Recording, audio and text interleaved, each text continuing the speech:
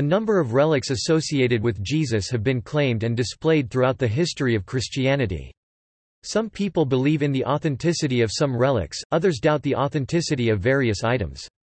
For instance, the 16th-century Catholic theologian Erasmus wrote sarcastically about the proliferation of relics, and the number of buildings that could have been constructed from the wood claimed to be from the cross used in the crucifixion of Jesus.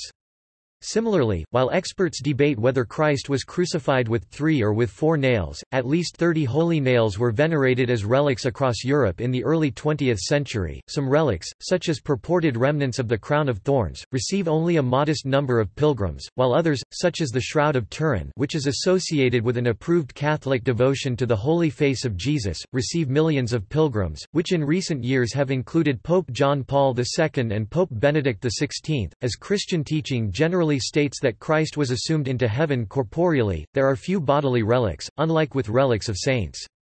A notable exception, from long before the Ascension, is the Holy Foreskin. The True Cross.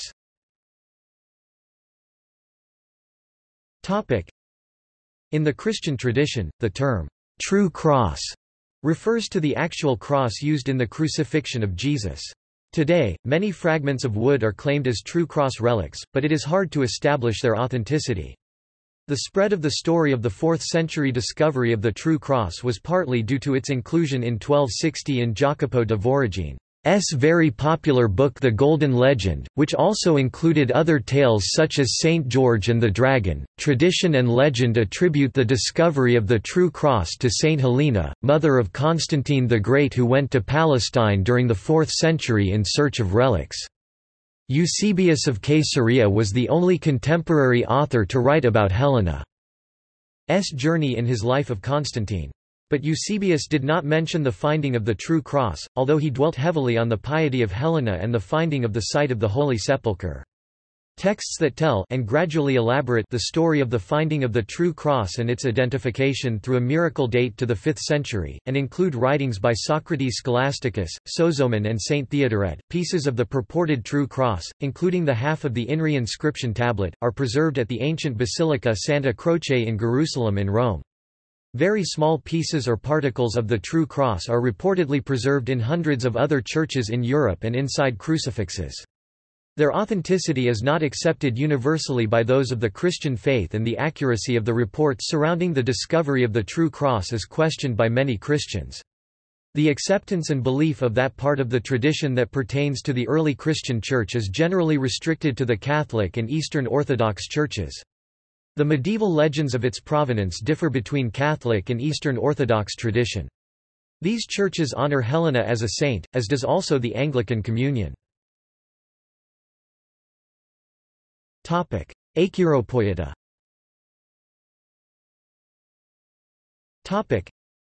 A number of acheiropoieta, i.e. not made by hand, images reported to be of the face of Jesus, or have impressions of his face or body on a piece of cloth, have been written about or displayed over the centuries. In most cases these images are subject to intense debate and speculation. Although various devotions to the face of Jesus have been practiced, the term, "Holy Face of Jesus", as used today, only relates to the specific devotions approved by Pope Leo XIII in 1895 and Pope Pius XII in 1958 in regards to the image from the Shroud of Turin. Shroud of Turin. The Shroud of Turin is the best-known relic of Jesus and one of the most studied artifacts in human history. Various tests have been performed on the shroud, yet both believers and skeptics continue to present arguments for and against the validity of the tests. One of the contentious issues is the radiocarbon dating in 1988, which yielded results indicating that the shroud was made during the Middle Ages. Believers have since presented arguments against the 1988 carbon dating results, ranging from conflicts in the interpretation of the evidence, to samples being taken from a non-representative corner, to additional carbon content via fire damage. Heated debate has ensued ever since. Believers claim that pollen residues on the Shroud of Turin shows strong evidence that it originated in the Jerusalem area before the 8th century. Both skeptics and proponents tend to have very entrenched positions on the cause of formation of the shroud image, at times pitting science against divine formation, which has made dialogue very difficult. This may prevent the issue from being fully settled to the satisfaction of all sides in the near future. Sudarium of Oviedo. The Sudarium of Oviedo is a bloodstained cloth, measuring c. 84 × 53 cm, kept in the Cámara Santa of the Cathedral of San Salvador, Oviedo, Spain. The Sudarium, Latin for sweat cloth, is claimed to be the cloth wrapped around the head of Jesus Christ after he died, as mentioned in the Gospel of John 20:6-7. The Sudarium is severely soiled and crumpled, with dark flecks that are symmetrically arranged but form no image, unlike the markings on the Shroud of Turin. However, some of those who accept the shroud as authentic claim that many of the stains on the Sudarium match those on the head portion of the shroud. Believers such as Vatican archivist Monsignor Giulio Ricci, who studied them in 1995, contend that both cloths covered the same man. Image of Edessa. The image of Edessa is also known as the Mandylion. Two images claim to be the Mandylion, the Holy Face of Genoa at the Church of Saint Bartholomew of the Armenians in Genoa, and the Holy Face of San Silvestro, kept in the Church of San Silvestro in Caput in Rome up to 1870, and now in the Matilda Chapel of the Vatican Palace. The theory that the object venerated as the Mandylion from the 6th to the 13th centuries was in fact the Shroud of Turin has been the subject of debate. Veil of Veronica. The veil of Veronica, which according to legend was used to wipe the sweat from Jesus' brow as he carried the cross, is also said to bear the likeness of the face of Christ. Today, several images claim to be the veil of Veronica. There is an image kept in St. Peter's Basilica in Rome which is purported to be the same Veronica as was revered in the Middle Ages. Very few inspections are recorded in modern times and there are no detailed photographs. The most detailed recorded inspection in the 20th century occurred in 1907 when Jesuit art historian Joseph Wilpert was allowed to remove 2 plates of glass to inspect the image. The Hofburg Palace in Vienna has a copy of the Veronica, identified by the signature of the secretary of Pope Paul V, during whose reign a series of 6 meticulous copies of the veil were made in 1617. The image at the Monastery of the Holy Face in Alicante, Spain was acquired by Pope Nicholas V from relatives of the Byzantine Emperor in 1453 and was given by a Vatican cardinal to a Spanish priest who took it to Alicante. In 1489, the Jaén Cathedral in Spain has a copy of the Veronica which probably dates from the 14th century and originates in Siena. It is known as the Santo Rostro and was acquired by Bishop Nicholas de Biedma in the 14th century. In 1999, Father Heinrich Pfeiffer announced at a press conference in Rome that he had found the veil in a church of the Capuchin monastery in the small village of Manipello, Italy, where it had been since 1660. Professor Pfeiffer had in fact been promoting this image for many years before. This theory has since been promoted by the author Paul Bad in his 2010 book The Face of God. Advocates of the shroud's authenticity claim that recent research demonstrates that the face of the Manipello image corresponds exactly with the face presented on the Shroud of Turin and the blood stains on the Sudarium of Oviedo, although skeptics dispute this. Also, 3D properties of the Manipello image similar to that claimed for the shroud, but weaker, have been discovered. Other relics.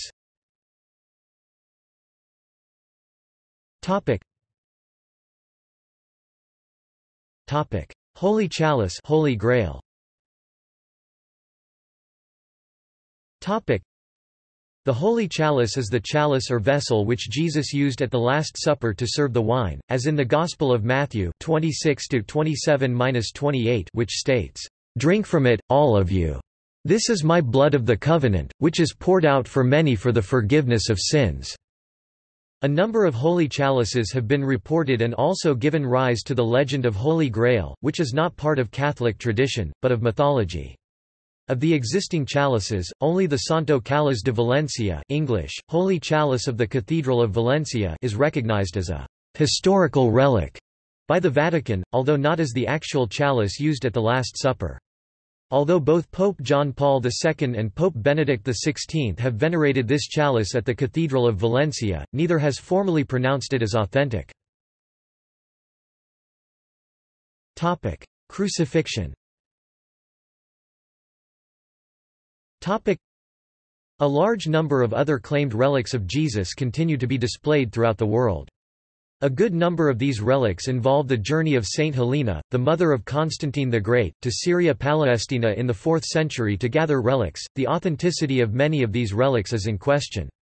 For instance, regarding the holy nails brought back by Saint Helena, the Catholic Encyclopedia states that given that the question has long been debated whether Christ was crucified with 3 or with 4 nails, very little reliance can be placed upon the authenticity of the 30 or more holy nails which are still venerated, or which have been venerated until recent times, in such treasuries as that of Santa Croce in Rome, or those of Venice, Aachen, Escurial, Nuremberg, Prague, etc.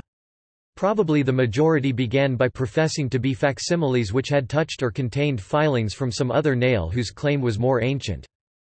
Similarly, a large number of churches claim to have relics of the crown of thorns which was placed upon the head of Jesus by the soldiers prior to his crucifixion, the Scala Sancta, the stairs from Pontius Pilate's praetorium, ascended by Jesus during his trial were also reportedly brought to Rome by Saint Helena of Constantinople in the 4th century. The Basilica of the Holy Blood in Bruges, Belgium, claims a specimen of Christ's blood in a phial said to contain a cloth with blood of Jesus Christ, brought to the city by Thierry of Alsace after the 12th century. Other claimed relics, based on the crucifixion of Christ include the Holy Coat, the possession of the seamless garment of Christ Latin tunica inconsultalis, John chapter 19 verse 23, for which the soldiers cast lots at the crucifixion, is claimed by the Cathedral of Trier, Germany, and by the parish church of Argenteuil, France. The seamless robe of Jesus is kept at the Cathedral of Trier. The Argenteuil tradition claims that the garment venerated in that city as the Holy Coat was brought there by Charlemagne. The Calvary of Crucifixion, a small rock called Golgotha, in the Church of the Holy Sepulchre in Jerusalem. Inside the church is a pile of rock about 7 meters (23 feet) long by 3 meters (9.8 feet) wide by 4.8 meters (16 feet), believed to be what is now visible of Calvary. The iron crown of Lombardy and bridle of Constantine, said to be made from nails used during the crucifixion. The Holy Lance or Spear of Destiny, the spear of Longinus used to pierce Jesus' side when he was on the cross, to ensure that he had died. The Holy Sponge, in Santa Croce in Jerusalem. The column of the flagellation, which Jesus was tied to during the flagellation of Christ, kept in the Basilica of St. Praxedes in Rome. Crown of Thorns. The relics of the Passion presented at Notre Dame de Paris include a piece of the True Cross, which had been kept in Rome and delivered by Saint Helena, the mother of Emperor Constantine, a nail from the crucifixion and the crown of thorns. Despite numerous studies and historical and scientific research efforts, its authenticity cannot be certified. It has been the object of more than 16 centuries of fervent Christian prayer. St. John tells that, in the night between Maundy Thursday and Good Friday, Roman soldiers mocked Christ and his sovereignty by placing a thorny crown on his head. John chapter 19 verse 12. The crown housed in the Paris Cathedral is a circle of canes bundled together and held by gold threads. The thorns were attached to this braided circle, which measures 21 centimeters in diameter. The thorns were divided up over the centuries by the Byzantine emperors and the kings of France. There are 70, all of the same type. The accounts of 4th-century pilgrims to Jerusalem allude to the crown of thorns and the instruments of the Passion of Christ. In 409, Saint Paulinus of Nola mentions it as being one of the relics kept in the Basilica on Mount Zion in Jerusalem. In 570, Anthony the Martyr found it exhibited for veneration in the Basilica of Zion. Around 575, Cassiodorus, in his exposition on the 75th Psalm, exclaimed, "Jerusalem has the column, here, there is the crown of thorns." In 870, once again in Jerusalem, Bernard the monk noted it as well. Between the 7th and the 10th centuries, the relics were moved progressively to the Byzantine Emperor's chapel in Constantinople, mainly to keep them safe from pillaging, like that suffered by the Holy Sepulchre during the Persian invasions. In 1238, Byzantium was governed by the Latin Emperor Baldwin II of Constantinople. As he was in great financial difficulty, he decided to pawn the relics in a Venetian bank to get credit. Saint Louis, the King of France, took over and paid back the Venetians. On 10 August 1239, the king, followed by a brilliant procession, welcomed 29 relics in Villeneuve-l'Archeveque. On 19 August 1239, the procession arrived in Paris. The king took off his royal garments. Wearing only a simple tunic and with bare feet, assisted by his brother, took the crown of thorns to Notre Dame de Paris before placing the relics in the palace chapel. He built a reliquary worthy of housing these relics, the Sainte-Chapelle. During the French Revolution, the relics were stored in the National Library. After the Concordat in 1801, they were given back to the Archbishop of Paris, who placed them in the cathedral treasury on 10 August 1806. They are still housed there today. Since then, these relics have been conserved by the canons of the Metropolitan Basilica chapter, who are in charge of venerations, and guarded by the Knights of the Order of the Holy Sepulchre of Jerusalem. Napoleon I and Napoleon III each offered reliquaries for the crown of thorns. They are on display at Notre Dame Cathedral during scheduled religious ceremonies. Bodily relics. Christian teaching generally states that Christ ascended into heaven corporeally. Therefore, the only parts of his body available for veneration are parts he had lost prior to the ascension. At various points in history, a number of churches in Europe have claimed to possess the holy prepuce, Jesus' foreskin from the circumcision, sometimes at the same time. A section of the holy umbilical cord believed to remain from the birth of Christ is currently in the Archbasilica of St. John Lateran. Miscellaneous. A number of miscellaneous relics are claimed to exist, there is no proof that any of them are genuine. In many cases, there are contradictory claims of a unique relic existing simultaneously at different locations. St. Paul's monastery on Mount Athos claims to have relics of gifts of the Magi, while Dubrovnik's Cathedral, Croatia, lays claim to the swaddling clothes the baby Jesus wore during the presentation at the temple. The knife that was claimed to have been used by Jesus during the Last Supper was also a matter of veneration in the Middle Ages, according to the 12th-century Guide for Pilgrims to Santiago de Compostela. According to French traveller Jules Léonard Bielin, the knife used by Jesus to slice bread was permanently exhibited in the Loggia decorated entrance hall of St. Mark's Campanile in Venice. See also: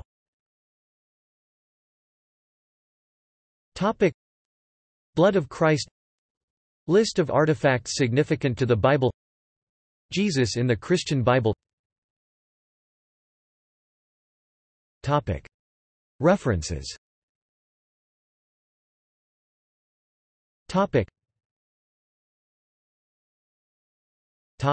Sources.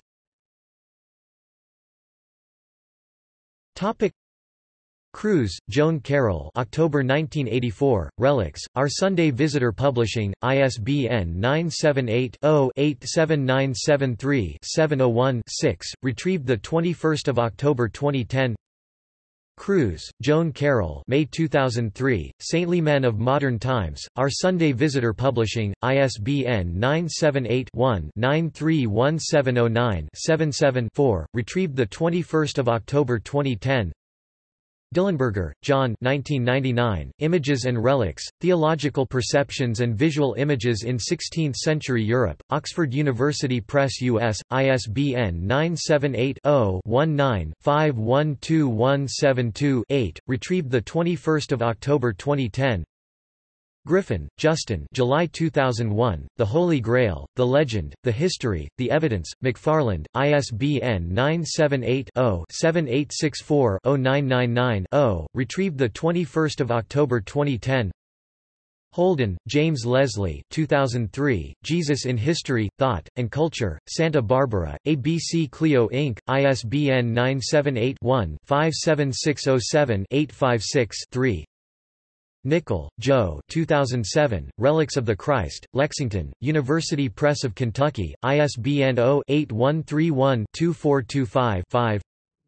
Ruffin, Bernard 1999, The Shroud of Turin, the most up-to-date analysis of all the facts regarding the Church's controversial relic, Huntington, Our Sunday Visitor, ISBN 978-0-87973-617-0. Wilson, Ian 1991, Holy Faces, Secret Places, London, Doubleday, ISBN 0-385-26105-5. Further reading.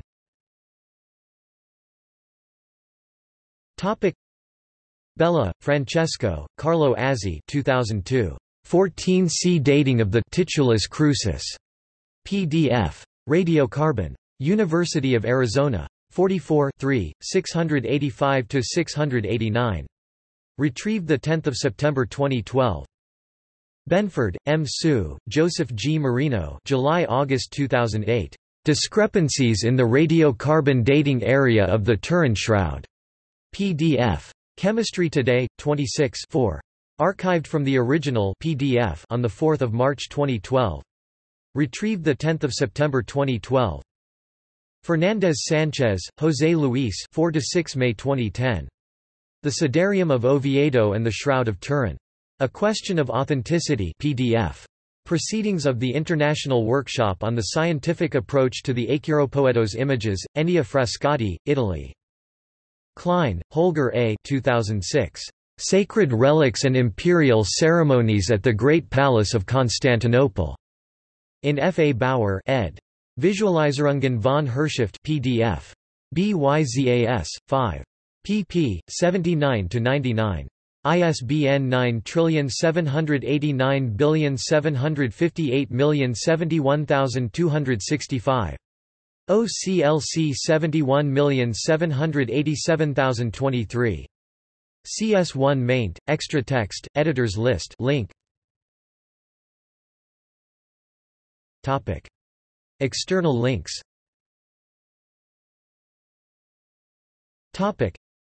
The Shroud of Turin Story, A Guide to the Facts.